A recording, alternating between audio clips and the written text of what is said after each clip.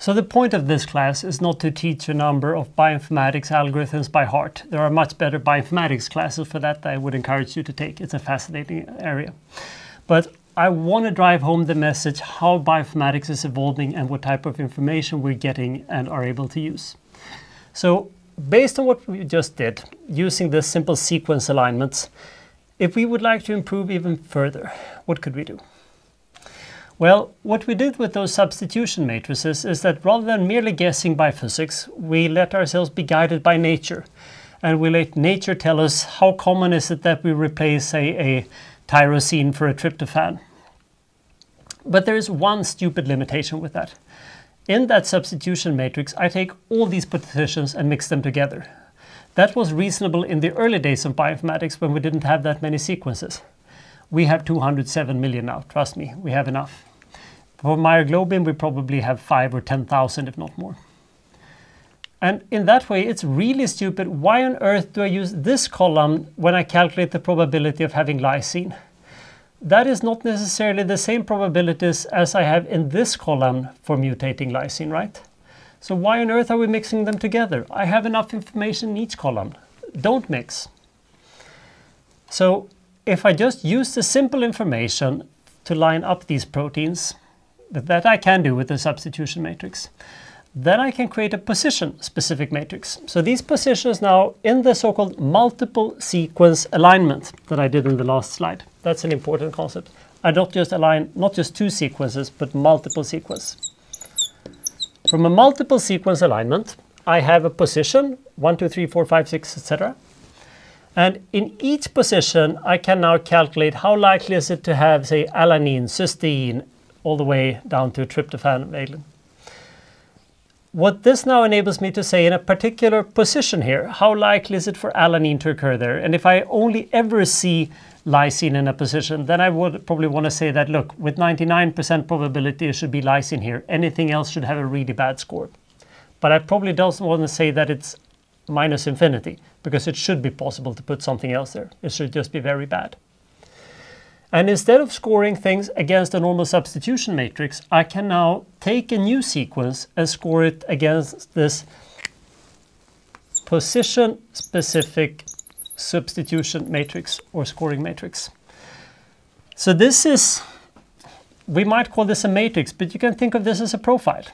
So if you're the police and I have murdered somebody, then you might think that they're looking for a middle-aged man, exceptionally fit and good-looking, of course, that has glasses and fair skin, and he was wearing a sweater. Not particularly musculous, sadly. So the point is that this is kind of an average description of something, right? And then if you now get a new sequence, you can say, well, suspect 1 fits that profile overall. Suspect 2 doesn't fit it, rather than just comparing somebody by body weight, which would be the plain substitution matrix. The idea here is that I get something that is not just a score based on the individual amino acids, but the entire multiple sequence alignment now for, say, myoglobins.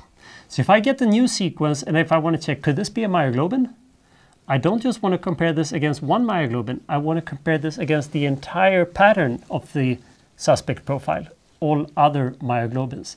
And that's exactly what I do with a position-specific scoring matrix. Do you see what I did again?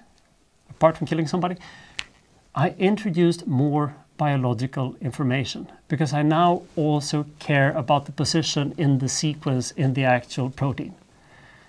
This happened in the early 1990s or so, and at that time all prediction methods suddenly took a 10% jump in accuracy.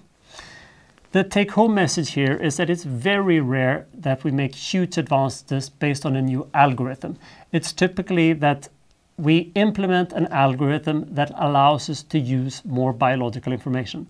The more biological information we use, the more physics we implicitly use. Because again, the stability in these different positions comes from the physics you've learned, and the better predictions we will make. So while the initial improvement was in the ballpark of 10%, it's far better when people had optimized these methods. This is a small bacterium that we worked on when I was a postdoc at Stanford many years ago. And just to give you a gut feeling of the improvements, the first blue point, this is a small bacterium that has in the ballpark of 5,000 genes. If we're only trying to detect genes based on sequence alone, we could assign a little bit over 1,000. Not bad, but again, it's 20%. Once you start using the profiles I just showed you, this doubled. So roughly 2,000, almost half the proteins could be detected. And then we're using even better methods, based on so-called hidden Markov models that I won't have time to explain to you, but it's kind of profiles on steroids. Then we jump to, say, a bit over 3,000. This is 15-year-old data. I bet if we redid this today, we would probably be at 4,900. Bioinformatics have gone so exceptionally good that it's hard to improve on some of these basic algorithms.